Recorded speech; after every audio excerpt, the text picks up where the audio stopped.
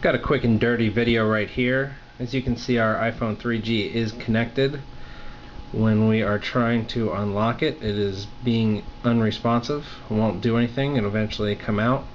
When we hit the button, it does not come up immediately like it should be. So just one of the many issues we're having with the new 2.0 software. Here's another quick video. As you can see, our iPhone is currently locked up. We were downloading the eBay mobile application and it locked and we can't do anything, so time for a hard reset.